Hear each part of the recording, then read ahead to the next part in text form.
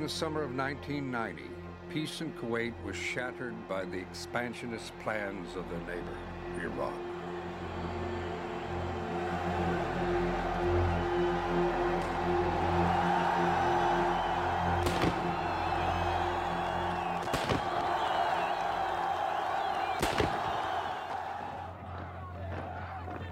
On August 2nd, Saddam Hussein sent 100,000 troops across the border, announcing that Kuwait had ceased to exist. And my country is under occupation. My people are suffering. And I appeal to you again for your assistance and help. This will not stand. This will not stand, this aggression against Kuwait.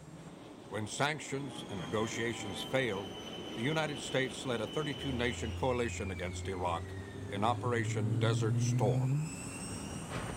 Force will be used suddenly, massively, and decisively.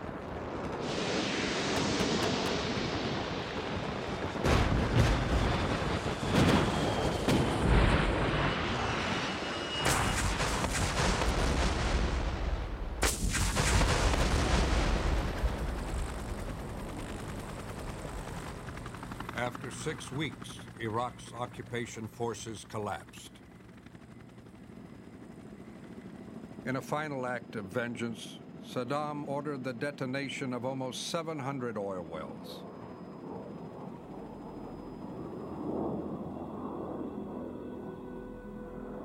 War leaves Kuwait devastated. Its people scattered, the whole network of modern facilities in ruins.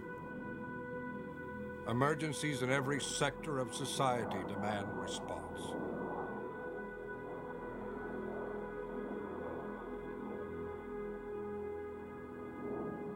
Can you clarify what the situation is? This is 0 South here. There is still a declare emergency. Out.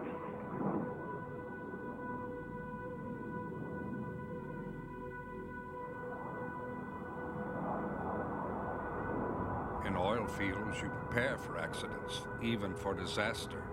But who could have prepared for this? 6 days after liberation, a small group of firefighters arrived to assess the task ahead.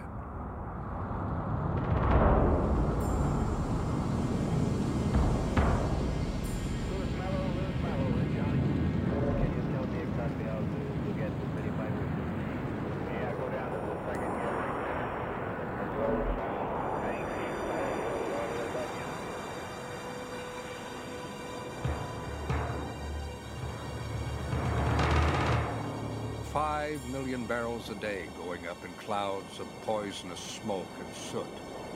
If left alone, the fires could burn for 100 years.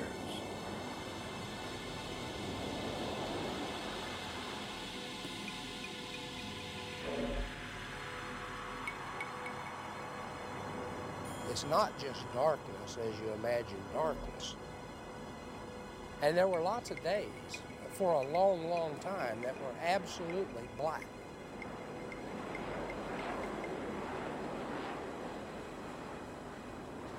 Everywhere you looked, there was a burning well. Everywhere you looked was nothing but destruction. And when you could see the sky, it didn't last but a few minutes and it'd be total darkness again.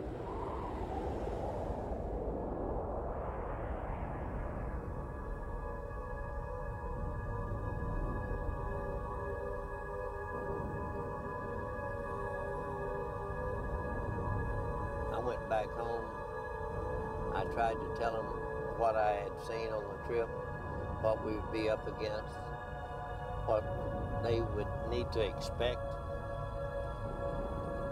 And then I told them, there's no such words that I know that will explain what you're fixing to go into.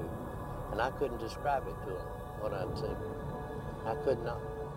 There wasn't words, there's no words around to describe what we saw when we came here in March.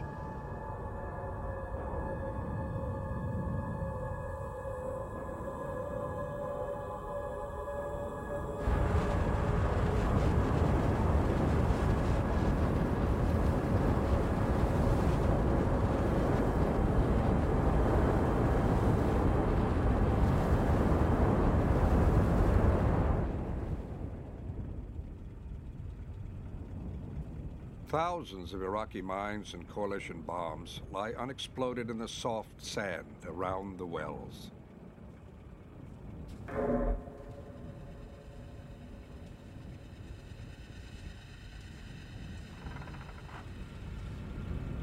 Disposal teams creep through the dark days, searching them out.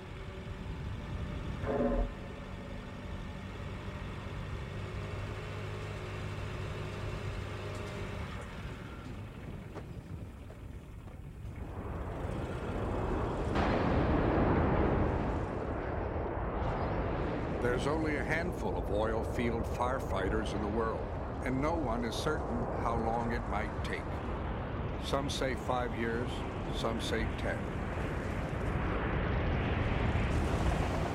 Let's get this piece of junk out of here so we're going to work. From 40 countries come 10,000 people and thousands of tons of machinery. It's the largest non-military mobilization in history.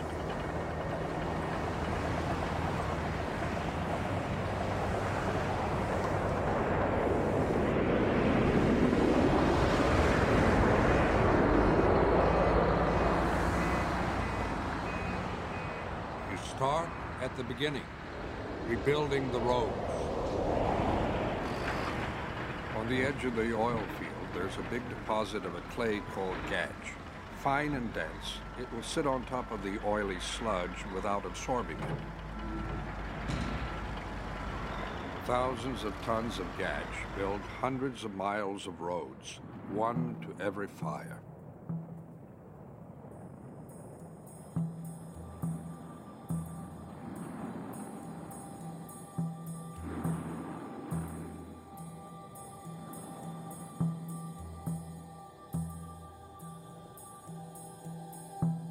Pipelines, useless now, stretch from every well and field to the coast. Why not reverse them? Instead of taking oil to the coast, bring an ocean of water to the middle of a desert.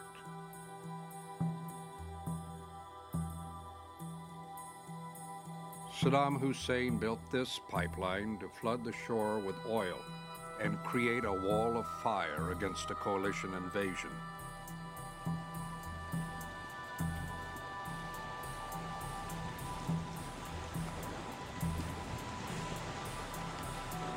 Now it too carries water to dozens of reservoirs and fills them with 1 million gallons each.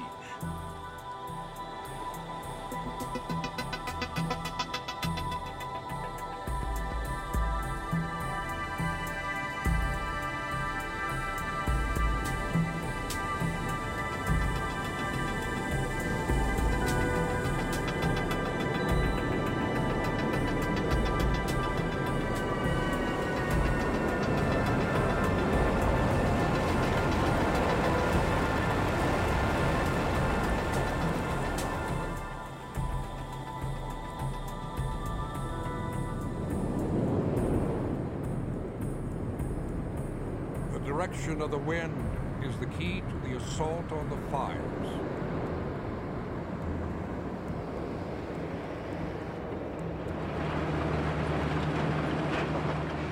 With the wind pushing the heat away, bulldozers can move water pipes and monitor sheds to within nozzle range of the fire.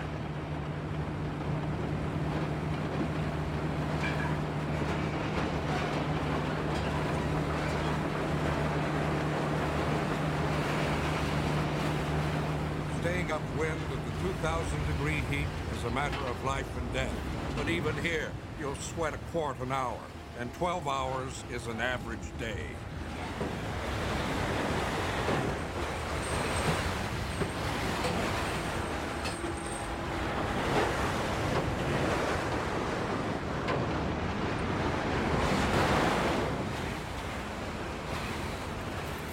When the water lines are ready, the team will cool the superheated ground between them and the fire they've nicknamed Rita.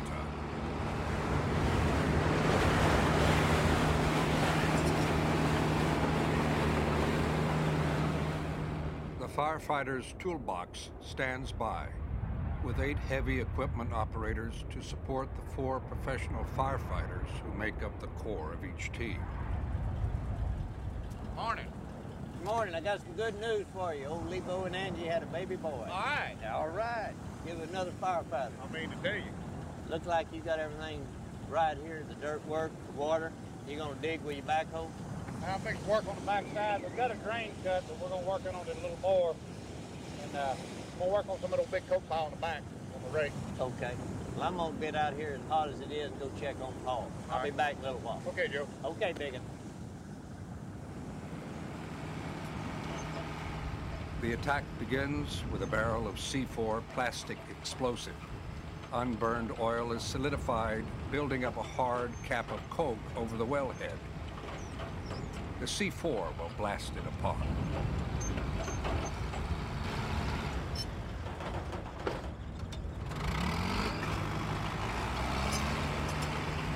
If people would just think of explosives as an expedient tool, does a lot of work, it has a lot of energy in it, and it's instantaneous. And it's pretty safe. I've never had an accident in 35 years. Of course, we're violating every safety regulation ever written when we use explosives in the fire, you know, and the heat and everything, but it's just one of those things that another way to do it.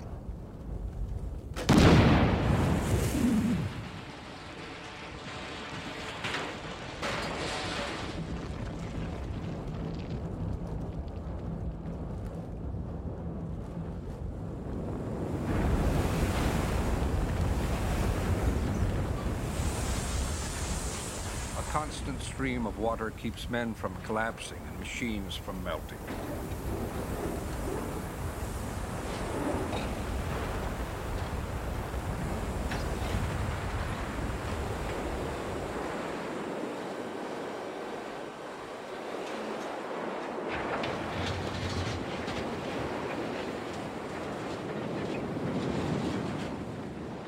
Everything that might reignite and extinguish fire must be pulled away. Only when you've completely cleared the ground around the exposed wellhead can you decide how to attack the fire itself. Every fire has its own personality and requires its own approach.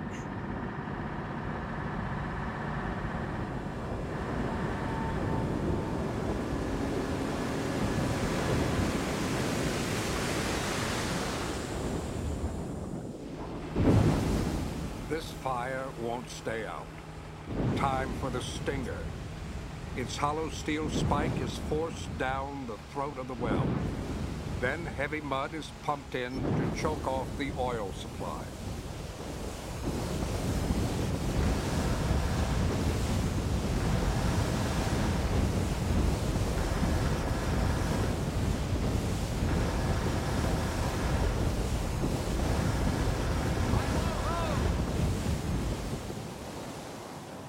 Its simplicity makes the stinger a favorite technique, but it's only one of many.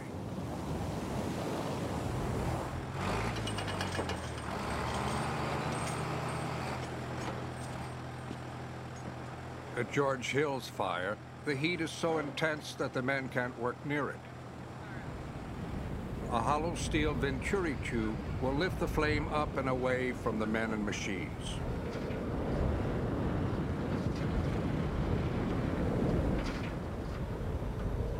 If it's a 30-foot tube, it'll roughly move your radiant heat circle back 50 to 70 feet.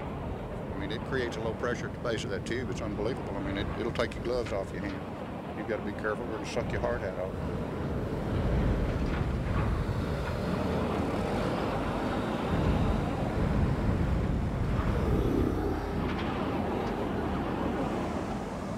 George has decided on an exacting technique. He'll try putting out the fire by maneuvering the venturi tube. If you got a real hard crosswinds, the way it works better. We tried it on this one twice yesterday, and we never could get it to work. This morning would be a good time to try it.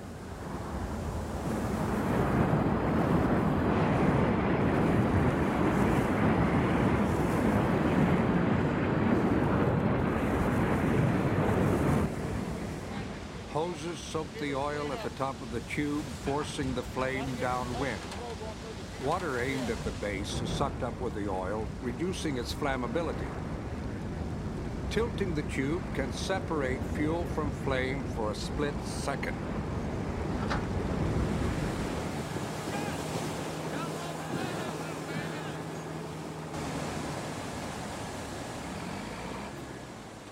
Now is the time of greatest danger. A steady downpour of oil turns the whole area into a huge torch, waiting for a match.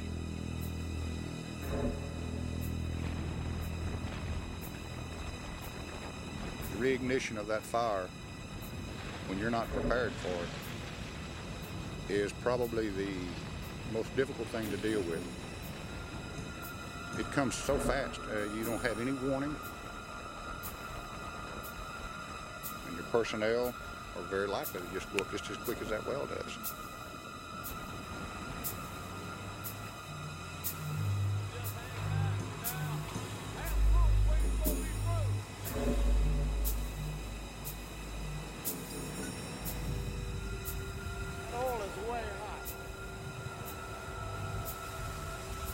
Flames engulfed a Romanian team in a situation like this. Natural gas had built up around them when the well flashed. At this wellhead, a diverter tube draws the gas away. Watch that wind.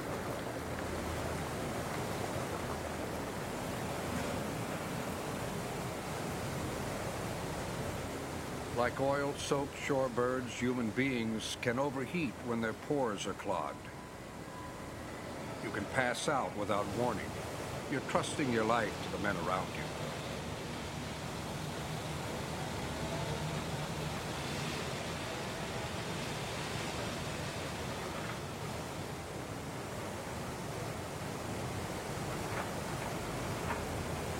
But when the wind dies and the site fills with oil and gas, all you can do is pull back and wait until the weather improves.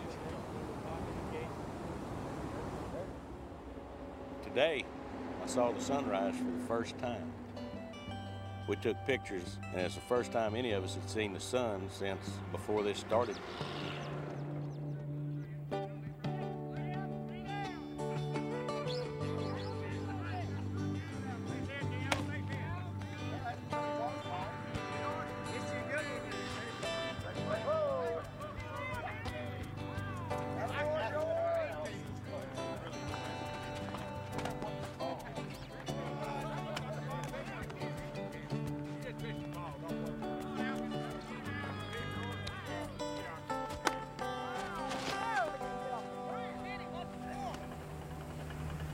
By October, teams from the Soviet Union, China, and Iran join in the effort. French and British crews will bring the total to 27 teams.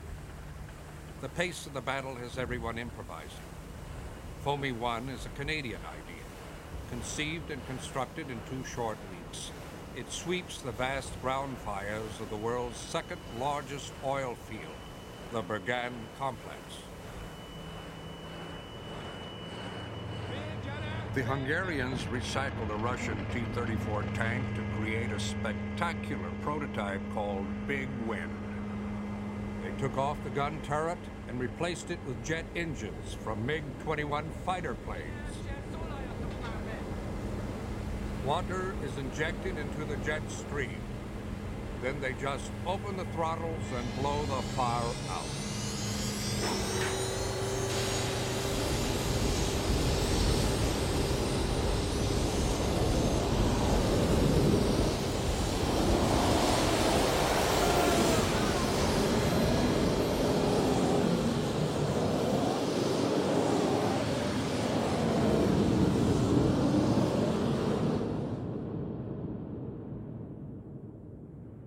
Every team in this fight brings its own special strength. For the Kuwaitis, it is an intimate knowledge of the reservoirs beneath the sprawling Bergan complex. Petroleum engineers Asa Boyabis and Sarah Akbar started the Kuwaiti team. We had a very big motive during this occupation to protect our country. Everybody was trying to do his best. And we proved that we could do a lot of things. I mean, it was a process like survival to us. Either we fight and become the owners of our land, or we might as well die.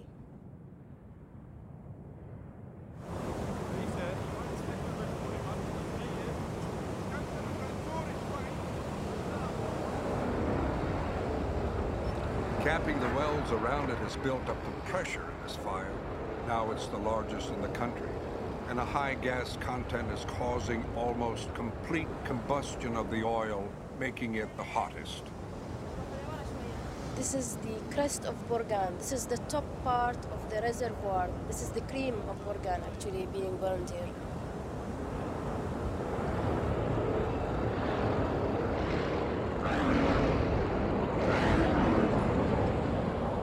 Half the water supply is gone just to cool the site enough to get close. Then the Venturi tube lifts the fire almost out of hose range. Just as success seems possible, the wind shifts, driving the heat back onto the crew.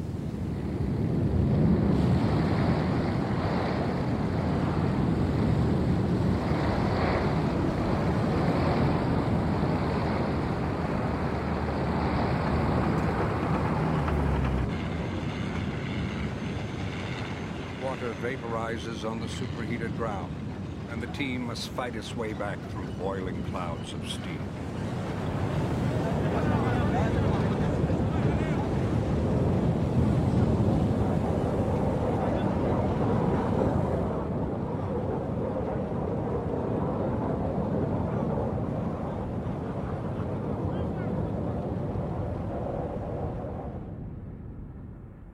They'll refill the reservoir, build a second one, and move in again.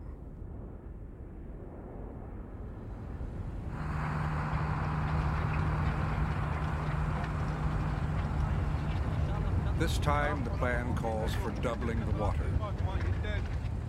Oil won't burn unless it's hot. So enough water just might cool it to a point where the fire will go out.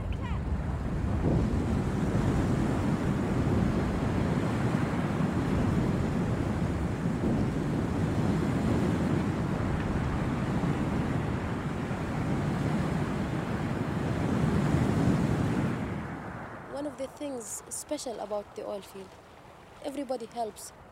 Everybody tries to find a solution to the problem. They are here for the same purpose, putting off all these fires and clearing the sky. Yeah, wait a minute. Let's put a box on the bottom. Texans have been dynamiting oil well fires for over 50 years. We have to get the well in a certain condition before we can use the dynamite. If you fire it remotely, after you set up your charges and everything, you're away from the detonation itself. It creates a vacuum, and the fire doesn't have any oxygen to burn on for microseconds. Therefore, it starves, and it doesn't have anything to rekindle it. Watch the blade, he's gonna jump.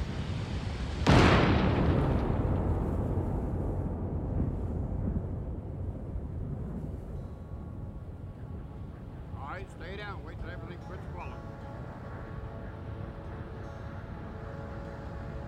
All clear. All right, tell them go get on monitor 2.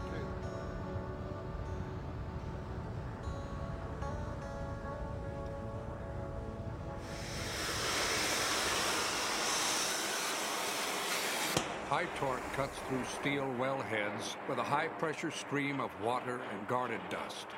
It saved days on each well capping. Wellheads used to be sawed off by steel cable stretched between 2 bulldozers.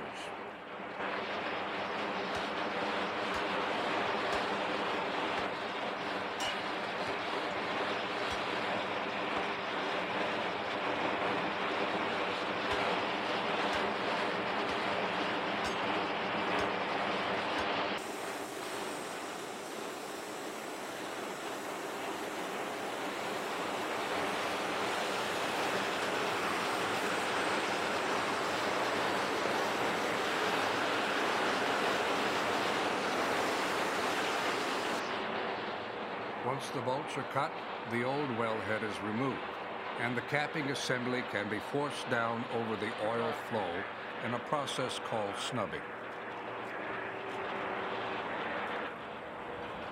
Air pressure from this accumulator will drive the valves so the well can be shut off remotely.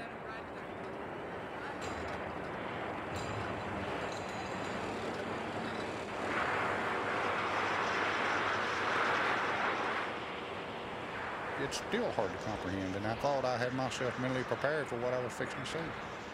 And you can't look at the countryside. You can't look at the destruction and the devastation and the senseless ruination of the country. You have to look at them on a one-well basis.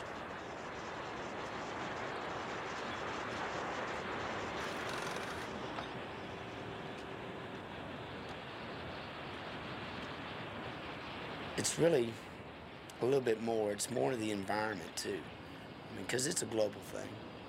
That you're actually helping wildlife, you know, the seas, everything.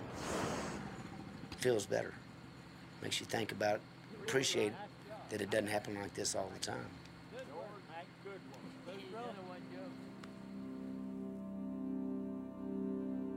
As the smoke clears, the extent of the damage is revealed. The whole desert ecosystem is smothered under a blanket of tar for hundreds of square miles.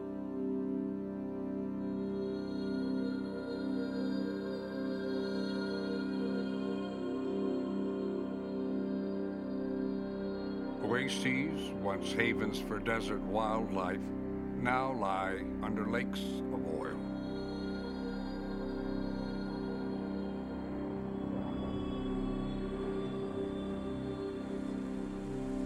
Sulfur dioxide, hydrogen sulfide, trace metals, unburned hydrocarbons, and salt combine with the oil to encrust the trees.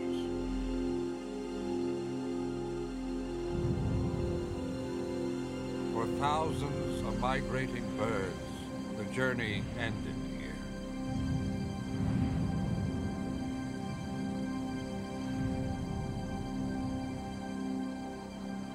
And for the human population, the prospect of poison air, polluted water, and the deadly legacy of war.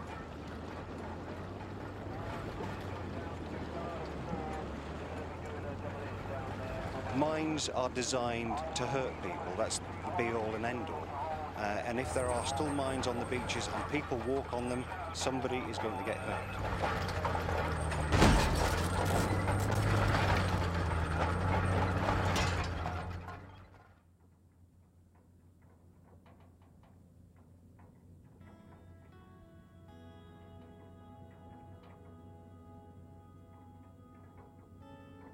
The desert was very safe for everybody to go, and we used to enjoy it tremendously.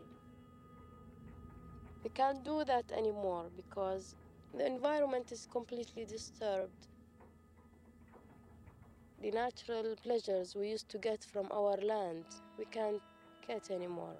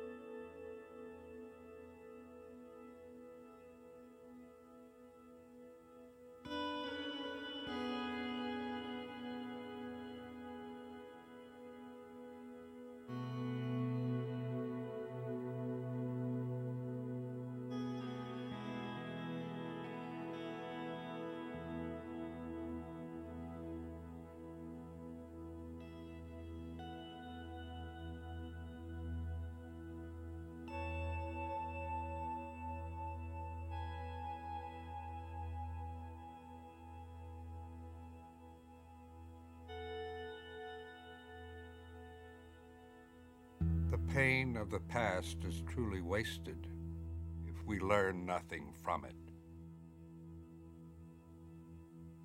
People from around the world responded to this environmental assault with determination and unity. What experts feared might take years has been accomplished in just 9 months.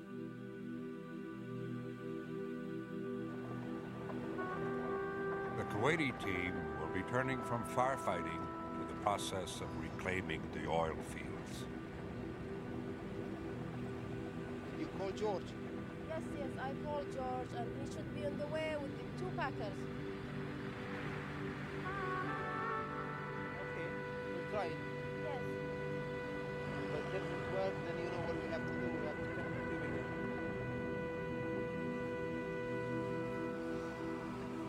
It's not what you lose on surface, it's what you lose underground now. And that's a tremendous amount.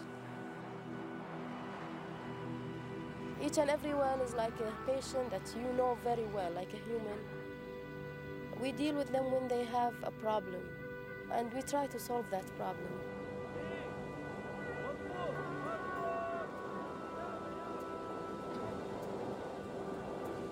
The work will not stop. Our ultimate goal is try to recover all the wells. I know that we can do it.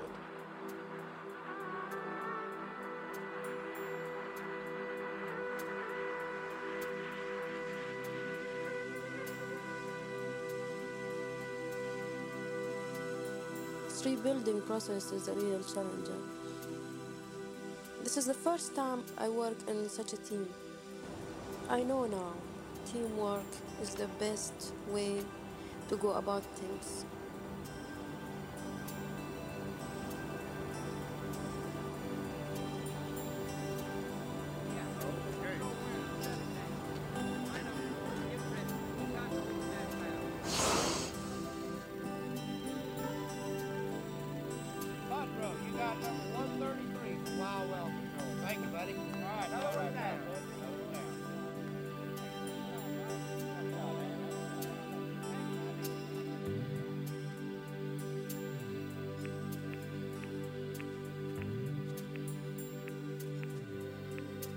There is no limits to what a human being can do. If the fear inside you is not there anymore. Humans are put on this earth not to fight. People could join forces to build. And I think that's what all people have learned all over the world.